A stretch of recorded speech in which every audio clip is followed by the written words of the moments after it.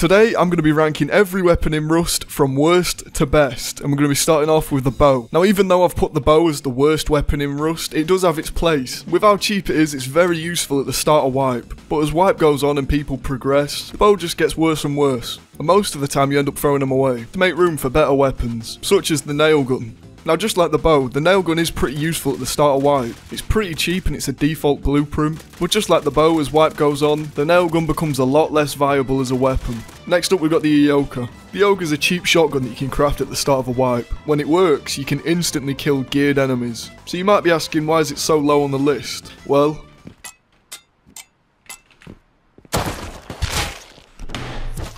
next is the compound bow. This used to be one of the most overpowered weapons in the entire game, but sadly it got nerfed, and nowadays it's a bit useless. It breaks easily, it's not a default blueprint anymore, and with that in mind, most people nowadays just craft the crossbow instead. Now, the crossbow is one of the best primitive weapons in the game, especially when paired with a nail gun. However, on its own, it's not that good at close range. Next is the revolver. This is probably the first gun you get in a wipe, and at the start of the wipe it's actually pretty good. However, it doesn't do a whole lot of damage, and it only has 8 bullets. Next up is the water pipe.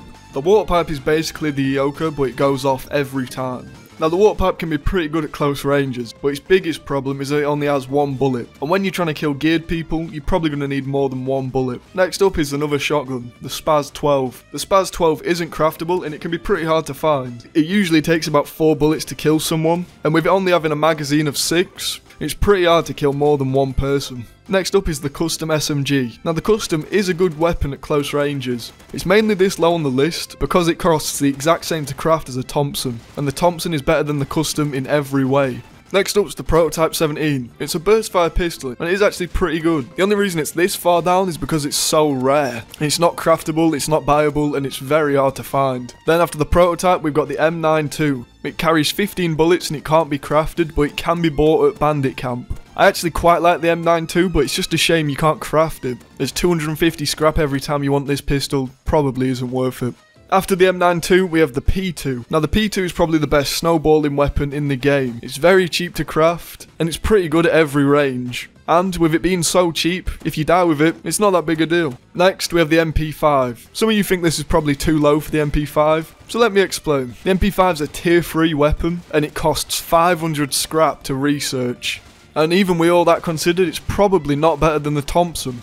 Next up, we have the LR300. Now, the LR used to be good with an 8x, but since they changed the recoils, the LR's become pretty useless. It's not craftable, so you have to find it or buy it, and it is quite expensive for what you get. So yeah, it's number 14. Next, we have the Python. The Python's a tier 2 pistol. It does insane damage, but it only has 6 bullets. So as long as you got good aim, the Python is pretty good. Next, we got the M39. The M39 isn't craftable, and it has to be bought at Bandit Camp for 400 scrap. But just like the Prototype, the M39 is very rare. And on top of all that, the iron sights are pretty terrible, so you're going to need some attachments. Next, we have the pump shotgun. Now, the pump shotgun is a pretty good weapon. It's basically just a water pipe with 6 bullets, and you can get one pretty easily from the fishing village mission. Next up's the DB. Now, the DB is super cheap, and it can kill pretty much anyone. The only problem with the DB is that it's only useful close range.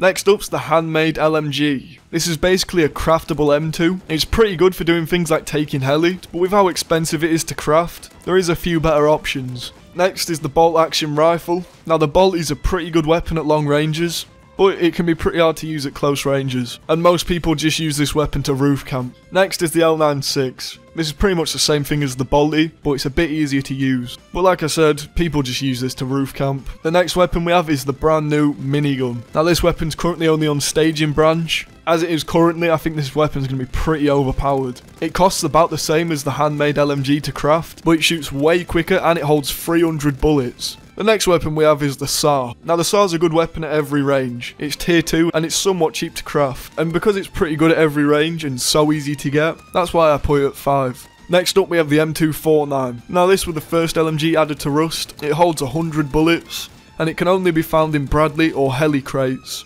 Now, the M2 is one of the best guns in Rust, but because it's so rare, I had to put it at number 4.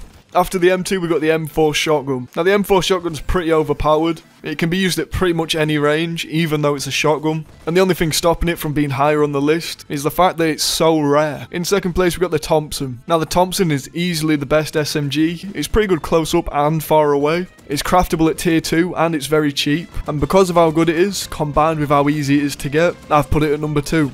And at number 1, it's obviously the AK. This gun's good at literally everything. It's the most versatile gun in Rust. It can be used close up or far away. It holds 30 bullets. It's craftable at tier 3. The only problem with the AK is you pretty much have to crouch to shoot it. But even with that said, I still think it's the best weapon in Rust.